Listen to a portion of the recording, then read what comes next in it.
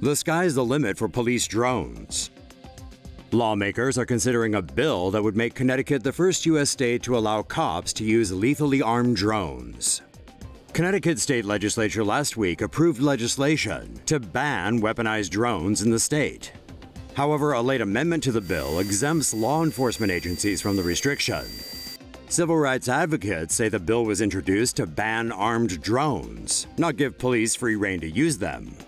They're now campaigning to reinstate the bill's original wording before it goes to a final vote. In 2015, North Dakota became the first U.S. state to allow law enforcement agencies to use armed drones. However, North Dakota police drones can only be equipped with less than lethal weapons, such as tear gas, pepper spray, and rubber bullets. Civil rights campaigners in Connecticut claim drones would target minorities, citing data that shows police force is disproportionately used on minority communities. Those against the measure say they don't want the state to set a precedent for the rest of the country. Say no to safe spaces on YouTube.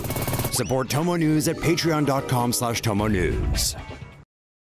Drone technology is exciting cops around the world. British police are big fans of drones. A police force in the UK is set to launch the country's first 24-hour drone unit after completing successful trials of the technology. Devon and Cornwall police began testing DJI Inspire 1 drones in 2015. This model has a 360-degree rotating camera that takes HD photos and video. The pilot of the drone can watch live video on a screen on the drone's remote control. The DJI Inspire 1 can reach a maximum flight altitude of 4,500 meters and has a range of 5 kilometers from its pilot. On a full battery charge, the drone has a maximum flight time of 18 minutes.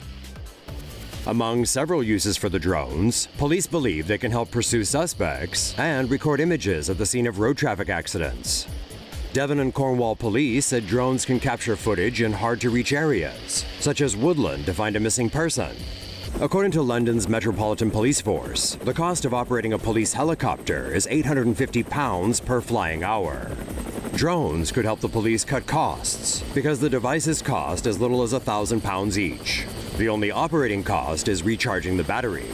As many as 21 British police forces are reportedly experimenting with drones. The devices have been used by police to watch over the Duchess of Cambridge on a royal visit, and even to chase a lynx that escaped from a zoo. It is now legal for North Dakota police to use drones to fire tasers and tear gas at people. Thanks to the work of a lobbyist who represents law enforcement and has ties with the drone industry, a bill was passed by the North Dakota State House that allows police to use armed drones. After obtaining a search warrant from a judge, North Dakota police can deploy drones to collect real-time intelligence video for criminal evidence. These police drones, however, are now also allowed to carry less than lethal weapons, like rubber bullets, pepper spray, tear gas, sound cannons, and tasers. But even less than lethal weapons can kill. According to The Guardian, at least 39 people have been killed by police tasers in 2015. With these weapons, police could potentially fire on criminal suspects from far away, much like how U.S. Air Force drone pilots bomb ISIS militants from 10,000 miles away. According to the FAA, 401 drone operations were undertaken by the Grand Forks County, North Dakota Sheriff's Department in the past 3 years. The department insists there were only 21 flights. Drones are seen as a positive thing in North Dakota, which, according to the Daily Beast, may be the reason why few people noticed when the House bill passed with a clause allowing them to be armed with less than lethal weapons.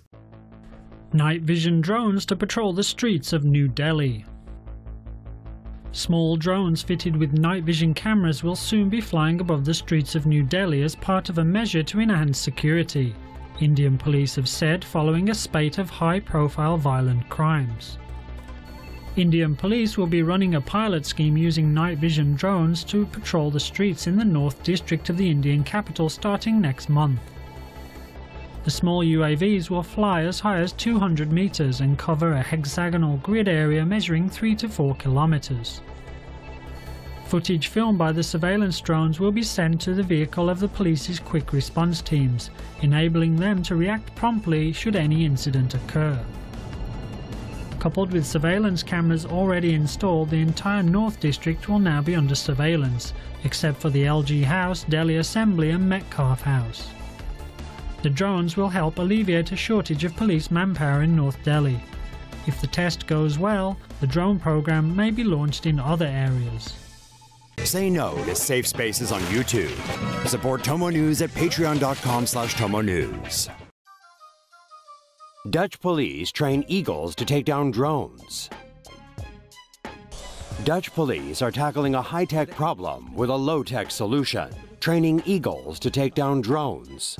This video, released by the force, shows the majestic birds of prey learning to combat potential scourges of the sky. Although still in the testing phase, police said this new flying squad could be used to neutralize drones flown by criminals or terrorists. Earlier this month, a British think tank warned terrorists could use drones as airborne explosive devices, or to attack world leaders. A Dutch police spokesman explained that the eagles see the drones as prey. Once it has plucked a device from the sky, an eagle will take it to a place where there are no other birds or people. The police will make a decision on whether to set up a dedicated anti-drone eagle unit within the next few months. The force said it was also examining several other ways to combat drones, including equipment to remotely take control of the devices. Amazon mini drone could be the personal assistant of the future. Amazon is working on a pocket-sized drone that could revolutionize police work, help firefighters tackle blazes, and even find your lost car.